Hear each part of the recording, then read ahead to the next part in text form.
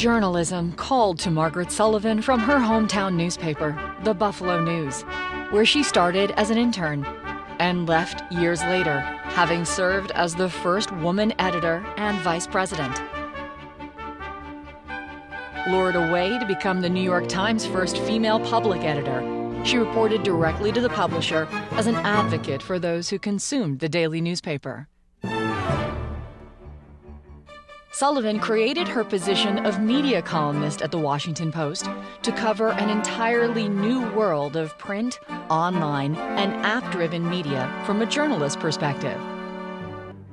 Her book, Ghosting the News, portends the grim future of local journalism as areas of the United States become news deserts. One thing that people can do is they can subscribe to their local paper. Spokesman-Review editor Rob Curley leads the discussion on this crisis as we welcome Margaret Sullivan to the virtual Northwest Passages stage.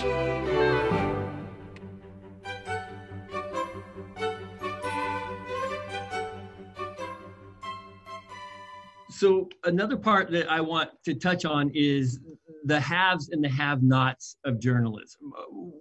What do you see? You have lived in that world, both in Buffalo, though you were owned by somebody who had a little bit of money. Yes, I was. The paper was owned by Warren Buffett, or by Berkshire Hathaway, which basically is Warren Buffett.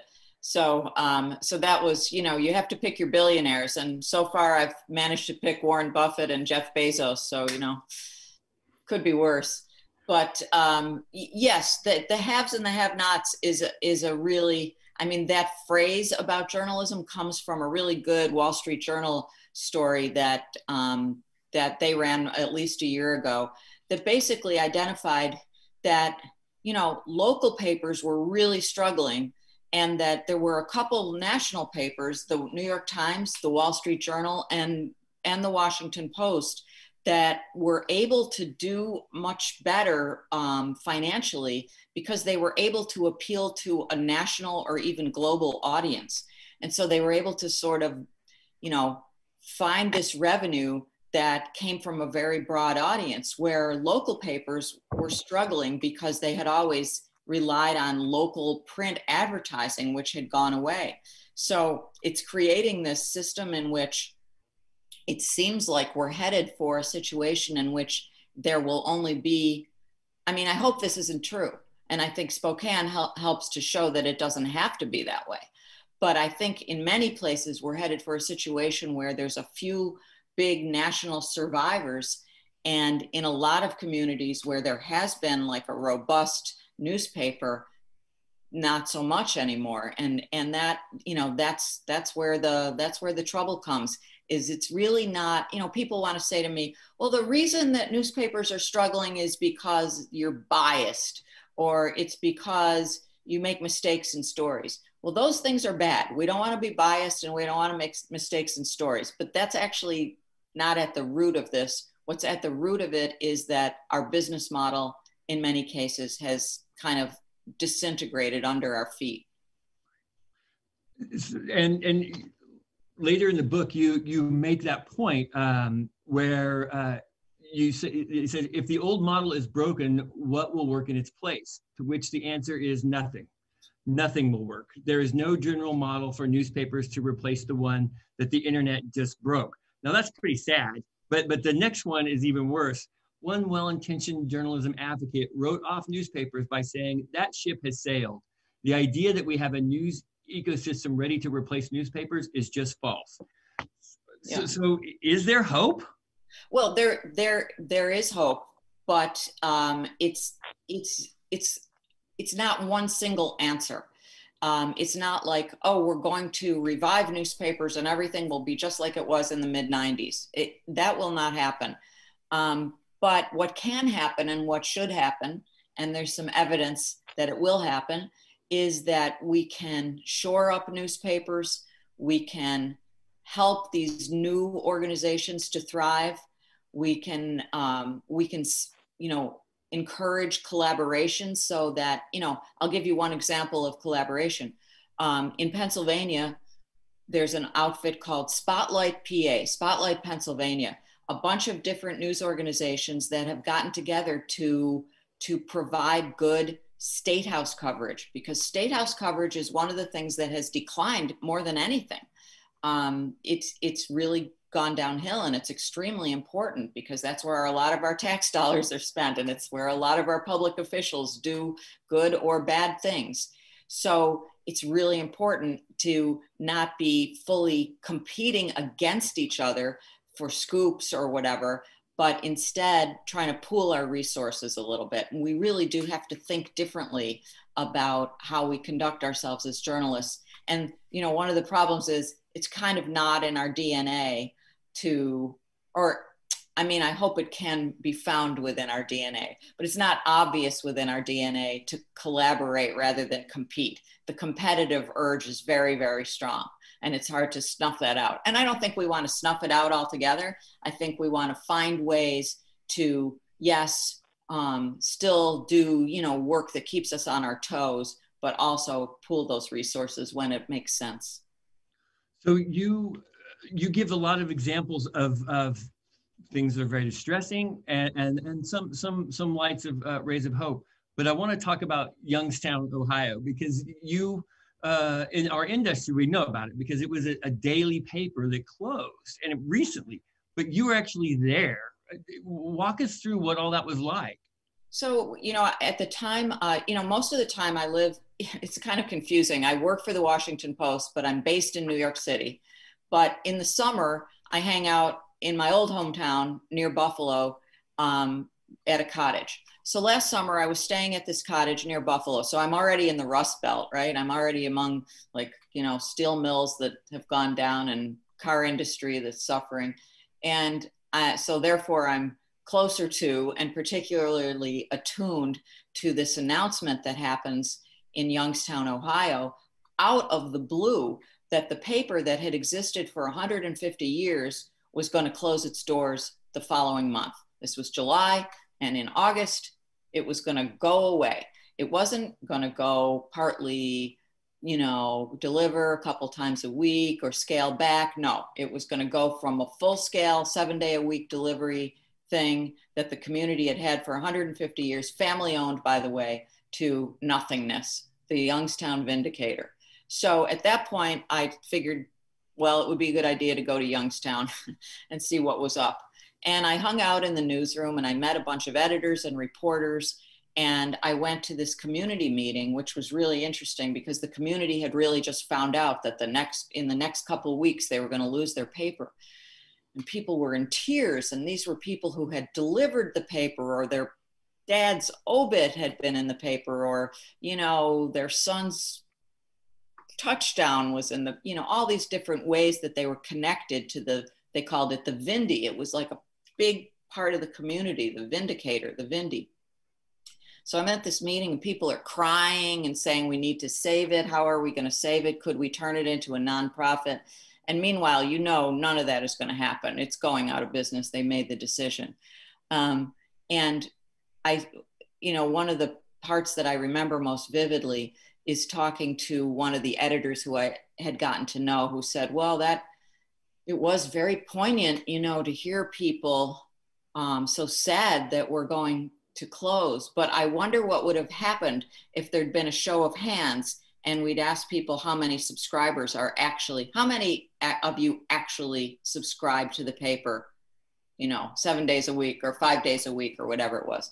And his thought was, these are not, because circulation had plummeted.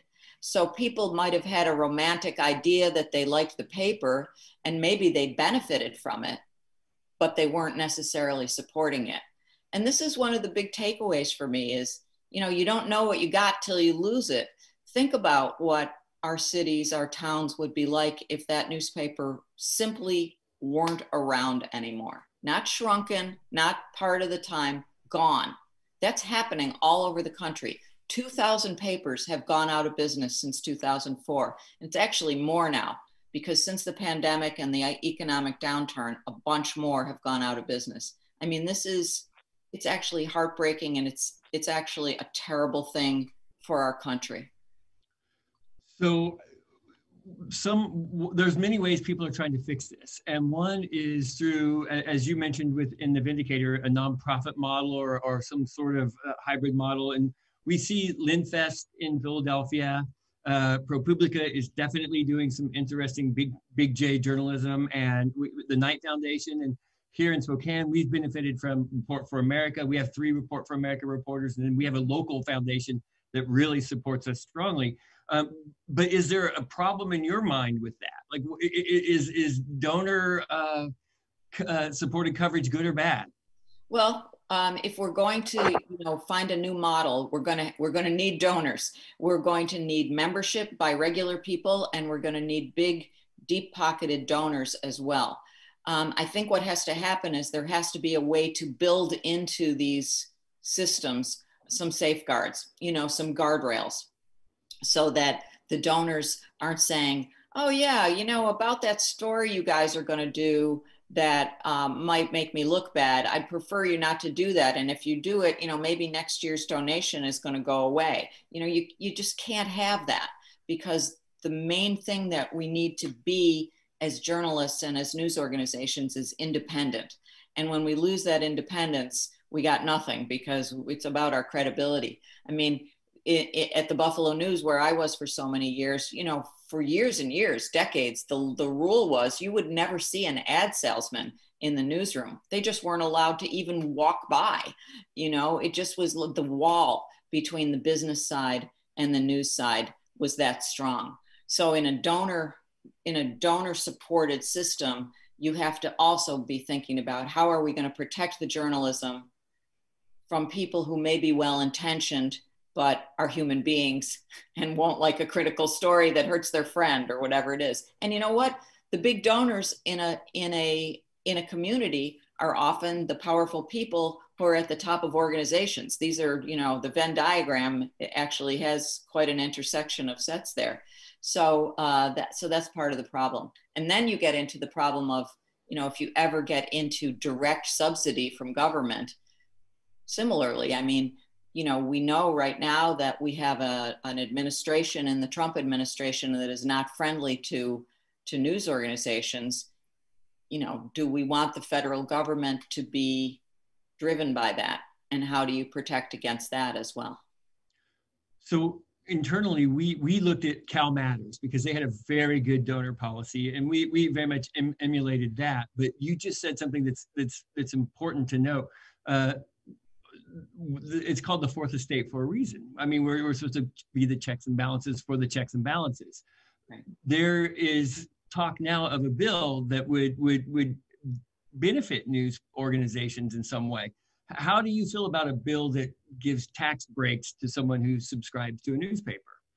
Well, I'll tell you what. There was a time when I used to feel like, oh, we don't want any of that stuff. It's a muddling of things, and there's better ways to do it. But I think I guess my feeling on it now is we have to have a radical rethinking of all of these ideas that seemed so clear before. I mean, I don't think if we can give people a tax exemption to subscribe to their paper, if they can get a tax exemption for that, I find it hard to see what would be wrong with that.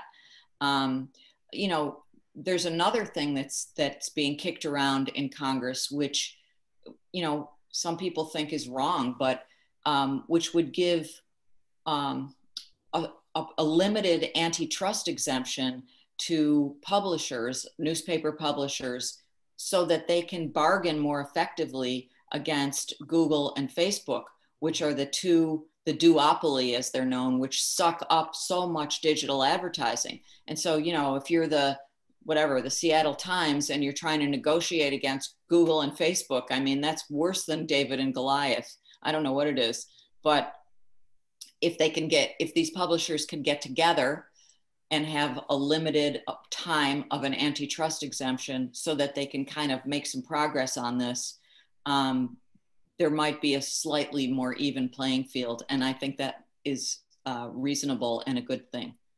So your book is filled with this sort of knowledge. So I want to make sure you get this. And if you live in the Spokane area, you need to get it at Auntie's because we won't support our local bookstore, but also our book club has always made it so it's easy to get signed books. I promise you we're going to fix that. We're going to get autograph plates from Margaret so that you can have an autographed copy of your book. So we're getting a ton of questions, and I want to run, and some of these are very right where we're talking about. Hugh would like to know, how does local television hold up as a viable news source compared to national news television? Well, I think local television is a really important part of this, the future. And, local and national TV, network news and local news do very, very different kinds of things. And we all know this because, for however much we watch it, we do watch it. And we know that, local TV news is very oriented toward the visual. It's very oriented toward like what happened today and what can I show people. It tends to be pretty focused on, or it often is focused on things like crime, sports, weather, and so on. These things aren't bad. They need to be covered and people value them. But I've also seen TV stations now start to do more investigative and more enterprise coverage, in part so they can differentiate themselves from their TV competitors. So that's where competition, I think, is a good thing. I hope that can continue and that they can do more of the kind of work that has, sort of lasting value in our democracy. As to how it measures up against national news, I think the subject matter is just so different, but they both at times fall prey to the same kinds of faults, which are, and I don't mean this in a disparaging way, but they can be somewhat superficial and they can be somewhat glancing just because their resources and particularly the time they have, you've got a half hour and some of it is ads and you've got to cover a whole bunch of stuff. So how are you going to really dig in? But that's, to some extent, I see that changing and I'm encouraged by that. Yeah. So we have another question. Do you think social media apps can work for journalism, or is the groupthink mentality just too biased? Well, social media is the ultimate, double-edged sword for journalism.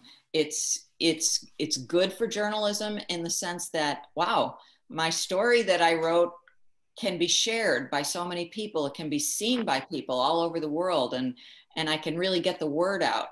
And I can even source my stories a little bit on social media. I can find people. I can, it's an incredible tool.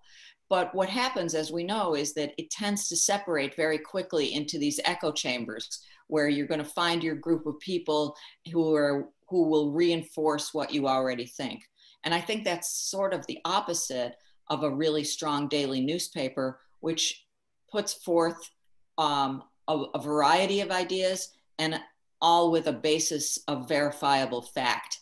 So, social media has a tendency, because there aren't a lot of fact-checking mechanisms there, to allow rumors and disinformation to circulate.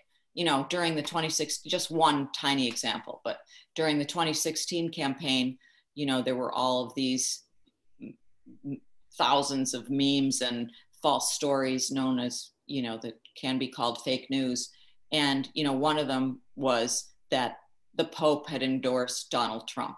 And this, went around, or that Hillary Clinton was dying of some terrible disease, or that she was terribly sick and was laid up. And these things, and there's no way, it's sort of like once the genie is out of the bottle on this false information, there's really no way to pull it back.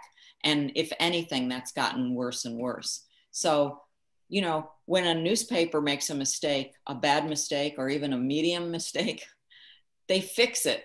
They fix it and they run a correction. That's how you know that, it helps with the issue of trust.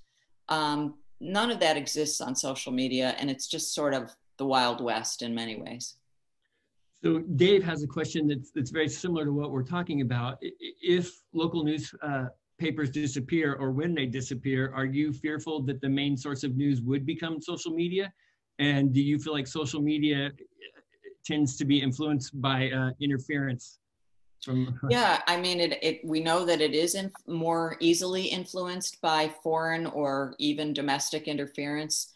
I am fearful of that. And, you know, this came out in that congressional race that we were talking about, when this congressional, you know, would-be congressional member of Congress candidate went out to these places that were less served by local news. He said, you know, they weren't seeing news from a newspaper. They were getting it from talk radio, from Facebook, and from kind of rumor. And that's not very good information. Yeah. So, question from Karen. Filipino journalist Maria Ressa was arrested, thrown in jail, convicted this summer on libel charges, and faces 6 years in prison. She said, in the battle for truth, journalism is activism. Do you agree with that? And how do U.S. journalistic rules and norms need to adopt if the new normal is going to become alternative facts? Wow, that's a very sophisticated question, and it's appreciated. I had the chance to meet Maria Ressa a while back, and she's a really admirable and I think heroic journalist who has really suffered in her native country, where she's you know, formed this news organization called Rappler that does great work, and I worry about her and her future. You know, I think that journalism, you know, I don't see it necessarily as activism. I see it as something that has to, you know, I think journalism has to stand for something.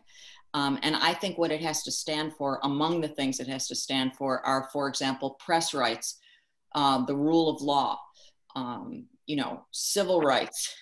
And I have no problem when journalists stand up for those things. I don't think we need to be sort of falsely neutral on the subject of press rights, for example. I mean, if we don't stand up for that stuff, I really don't know who's going to. So, you know, at the same time, I don't really like the idea of journalists, reporters being involved in partisan causes, because I think it cuts away at the idea of trust. You know, if one day I'm out with a picket sign and the next day I'm writing a story, I can understand why somebody would think I'm not coming to it with a completely impartial point of view. So this is a question that I already know the answer to, but I want to make sure that I love it when readers ask questions, you know, like, and to me, there aren't any dumb ones. There are just, I should have explained this to you earlier, but we had a question, are national news feeds influenced by political action committees or special interest groups? You know, I suppose there are all kinds of influences that are hard to account for. The best journalists are not influenced by those things. They're independent minded. And, you know, I've gotten to know some of the best journalists in the country, and I would say some of them are local journalists. And, you know, one of the things that characterizes these fine reporters and these people who are at the top of their crafts is that they can't be bought. They can't, and I don't mean just by money, they can't be bought by influence peddling. They can't be bought by the promise of a scoop. They can't be bought by access. They truly have an independent mindset. And that's the thing that they bring their readers that's so incredibly important. And I am idealistic about this, and so are they. You know, the great reporters like David Farenthold at the Washington Post, and, you know, Jodi Kantor, who unveiled the Harvey Weinstein story at the New York Times, and Julie K. Brown, the Epstein story at the Miami Herald. There's nothing you could do to influence those people other than, you know, by telling them the truth and helping them get the truth. So I want to go to a couple of quotes from your book, but one is from your former boss, who is very famous for buying staples that never go out of style, you know, like railroads and ketchup. And you're talking about Warren Buffett now. Yes, I am. So, you know, and he's always been very, very high on these papers. But in 2019, he said point blank, they're going to disappear. And then another one, at least of a coworker, but not a boss, Dean Baquet said, even more hardcore, I think most local newspapers in America are going to die in the next 5 years, except for the ones that have been bought by a local billionaire. do you have any, like a list of these local billionaires that you can send me, or Yeah. what's your take on those two things? I don't, I'm not as, my point of view, despite all the research I did for this book and my own experience, is not as dark as those two would have it. I do not think that almost all newspapers will be gone in 5 years. I mean, that already was a year ago. And yes, we've seen a bunch of newspapers go out of business, but I also think we've seen some hopeful signs and some shoring up. It's very discouraging. It has been very discouraging to see Warren Buffett sell his papers, including the Buffalo News, even though he sold them not to a hedge fund, but to a newspaper chain, the Lee Enterprises, that he has respect for. I think there are ways to make this work. And I think, Rob, you know this, you've found ways in Spokane to make it work. And we need to be thinking positively about this and making our case to the public that they actually do need us. And they need us and we need them. And let's make it work. Do you see dark sides tied to the hedge fund ownership? Well, yes, I do. That's a little hard to get away from.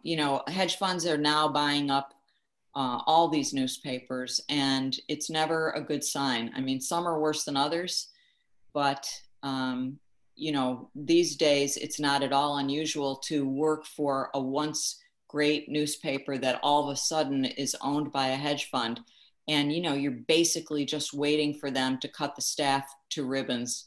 And when you cut the newsroom staff, you are really limiting your ability to do good work. I mean, there's no such thing as doing more with less. When you have less, you do less. And I don't know any way around that. So that's a bad development. And yes, I sure wish there was a deep-pocketed billionaire in every community. But I'll tell you this, even in places that have a billionaire owner, these people they're not in the business. They don't want to be in the business of just dishing out money. They want to find a way to help the paper write itself and be profitable. For example, the Los Angeles Times, which is owned by, I think, the man who's identified as the richest doctor in the world, Patrick Soon-Shiong. What he wants to see happen is for subscriptions, digital subscriptions, to increase to the point where the paper is making it on its own. And actually the Washington Post, which is owned by Jeff Bezos, has managed to do that. The paper's profitable now. And he said what he wanted to give us was enough runway so that we could fly the plane on our own. Our owner in Spokane has a similar take. Yes. He does not want to keep losing money in any way, but he wants to make sure we have enough runway to try to succeed. Right. So I want to know you're one of the few people who could really talk about the personalities and differences between the New York Times and the Washington Post. How do you see the two? Well, my view on this is a little tainted in a way, because when I was at the New York Times, I was the so-called public editor. So I was like the internal watchdog. Some people describe it as the worst job in journalism, because you're among all these relatively large egos, people who've made their way to the New York Times and are pretty proud of that. And you're there to sort of hold them to account on behalf of the readers. So when you do that, you are, I was a part of the organization. I was employed by the Times and I came to work there every day, but it's not quite the same thing. Whereas at the Post, I am a true member of the newsroom. They both do great work. They both have great journalists. The Times is bigger and it's more global. I would say the Post is often, perhaps as a result of that, more nimble and quicker to turn on a dime and maybe quicker to make change. The Times always seems to be very aware of its role in sort of its historic role as the paper of record, and that, you're going to go back and, view history through what it does. That looms very large there. And it can be, it can be both a positive and a negative force. It can mean that things are slower to change. and they can be a little more hidebound. So I don't want to keep you on a lot longer, but we got one great question, and I want to have you wrap things up from Daniel. This is a great one. It seems like anyone raised in the digital age, especially 40 and under, doesn't seem to value or understand the idea of the fourth estate or the need for local reporting and how critical that is to democracy. Do you have any ideas on how we might change that? I do. I think that's true to some extent. I think that I'd like to see it be a part of the curriculum in schools. I mean, I guess we used to talk about civics, but perhaps we can frame it differently and talk about media literacy or news literacy. And really, especially in this age of misinformation, to try to teach kids, how do you find out if a news source is valid? And how do you compare and contrast? I mean, I think that would be really interesting for teachers to take up. And there are actually organizations like the News Literacy Project and others that have the material. So I think that would be one way to go at it. And I honestly think that a lot of this is family oriented. How are we bringing our kids along so that they are good citizens? I mean, sometimes we talk about news consumers because our society is so much a consumer society, but we're actually citizens, and we owe it to ourselves to be well informed. And so, I think that comes from schools and it comes from families. And look, it also comes from personal responsibility. What kind of a citizen should I be in our country, in our society? And how can I be best informed? And I think if you do that, you're not going to simply be watching your Twitter feed, or, I'll sometimes say to younger people, how do you get your news? And they'll say, I don't know, like whatever's on my phone. I mean, I think we need to take a little bit more personal responsibility for being well informed. So I'd like to see that happen. So in writing this book, I'm sure you had one takeaway, but for the last month, you've had to talk about it a lot. Have your takeaways changed now that you've seen what other people's reactions are? And what is your last piece that you would like to add to this? Well, the thing that, one of the reasons I wrote the book is that I know, and other journalists know, that our industry is in a state of turmoil, but most people don't really know that, or if they do know it, they don't know the extent of it. And so, I think that through, I've done a bunch of sessions like this one where I've taken questions. I'm always so impressed as I am tonight, by the sophistication and the perceptiveness of the questions. Maybe that's just the audience you get when you do a book event. But I guess it's a hope that I would express. My hope is that people understand what a dire situation this is and how much of a role they can have in it by supporting their local news organizations. Margaret, thank you for being on with us, and I loved the book. It was, now granted, I had a vested interest in it, but boy, did I love it. And I hope that when this pandemic goes, that maybe we can convince you to come over to Spokane and do this proper, because I don't know if you've heard, there are basically rock concerts. I mean, we have several hundred people show up, so and they all ask smart questions like what you've gotten today. So I hope you'll come back and join us. And if you haven't purchased her book, please do, and get it at Auntie's. I can't, but I love this. You'll love this too, Mark. They actually advertise in our paper too. They used to not advertise it, but now they do. Now they do. That's great. Virtuous circle is real, so thank you so much. And you're very welcome. It was a pleasure. Please come see us sometime.